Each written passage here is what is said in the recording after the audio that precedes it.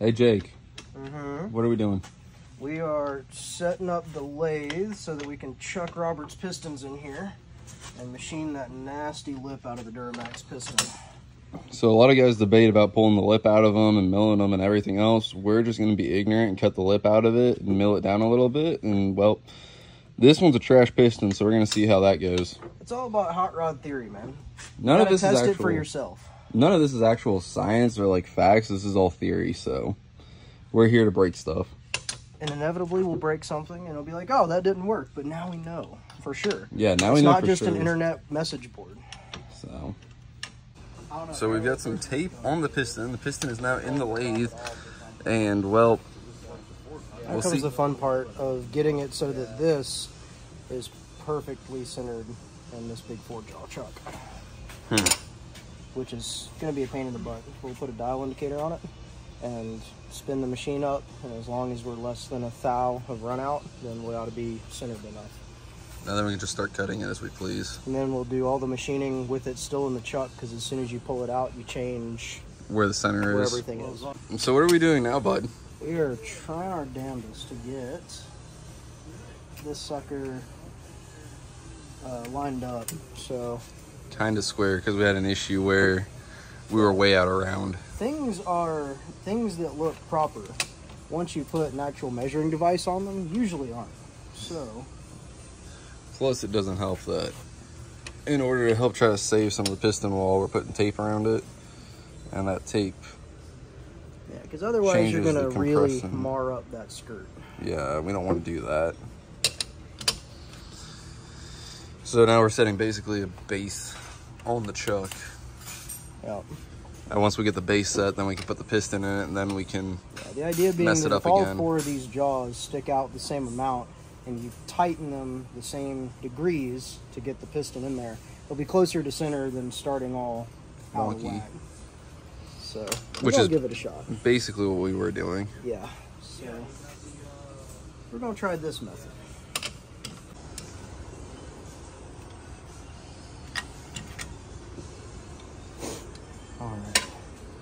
We don't know what we're doing. I have no idea what we're doing. But that right there is plus or minus 5 thou. A little less than that. Ideally, you'd want it to be plus or minus a thou. But there is quite a bit of carbon on these pistons. Yeah, these pistons which we can take a bit of cheese or Scotch Brite. See if we can clean up a little bit of that carbon. See if we can get it closer. I shall return.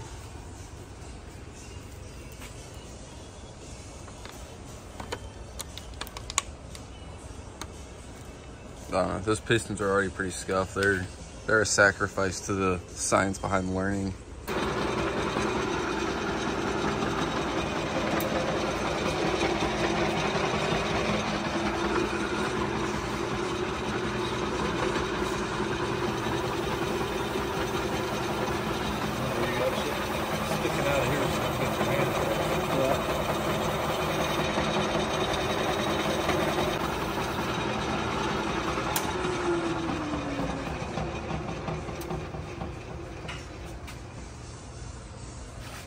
Wait, so where are we at with this thing? All right, so that right there is within a thousandths of swing. So that's as centered as we're gonna get it with these tools, which honestly, for who it's for, is good enough. That's way too good.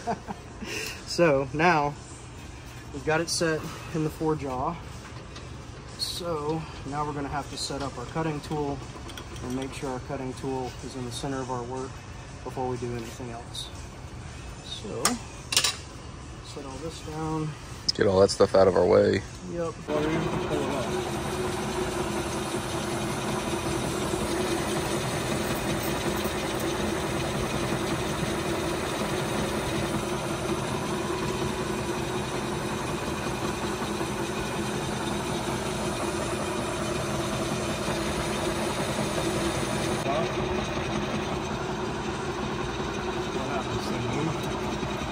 It came off because it's stationary and this moves that way, so it came off the edge.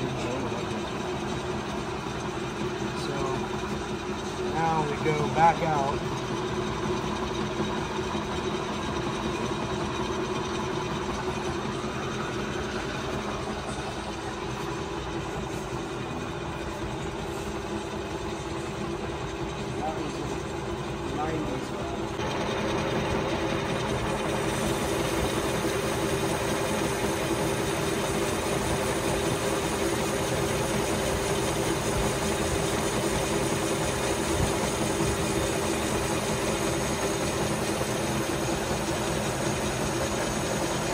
All right, so what are we now doing? It's been like 3 hours. So no more test runs. This is the first cutting of a piston we're going to be using. This piston will end up in the motor. Yes, one way or another. Yeah. Even if I put a massive gouge in it and Robert's not happy, it'll end up in the motor. So we're gonna shave 50 thou off the top of it. Take, what is it? What do we decide? 180 thou out of the lip. Yep, 180 thou out of the lip, 50 thou off the top. And then we do a 50 thou chamfer. Yep, 50 thou chamfer on the edge. Clean it up with some Scotch-Brite and a little bit of superfine sandpaper, and she'll be good to go in the motor. We'll see if it makes power or if it just blows up on the stand. Predictions is it blows up on the stand because That's everybody, the most likely option. Everybody says LB7 pistons are better, but I think LB7 pistons are only better because they don't have the rod to support higher horsepower. We're going to find out. We're going to give it every chance we can. It's going to drop the compression a lot, which we have to for your alternate fire cam, but we're going to see how far LB7 pistons can be taken. So we got our 50 thou cut off the top of that piston there. She's looking mighty fine. And now what are we doing? Now we're going to take the boring bar. It's over here. We're going to take the boring bar. We're going to cut 180 thousandths off of this lip. Lip in there. Which doesn't make it perfect with the wall on the inside of the bolt, but it's just right there. So we've still got a tiny bit of radius before it goes straight wall, but we are taking a significant amount out of the lip. Yeah, we're getting rid of the lip, like 99.9%. How much? 99.9999%. All right. I'll let you get to cutting that out. That you're feeling is the stickiness. No, I know it's there's still some material left on there. Yeah. But we have taken one of these boring, lame, junk pistons stock and turned it into the Jake McNasty. The race piston. Designed by Built C-Max. unless it lives and makes a bunch of power, then it was designed by me. Yeah. Lip got cut out of it. Actually, we can. That doesn't help. We're still struggling to focus, but we shaved some off the top, shaved some off the middle. We're gonna sand it now. Cool.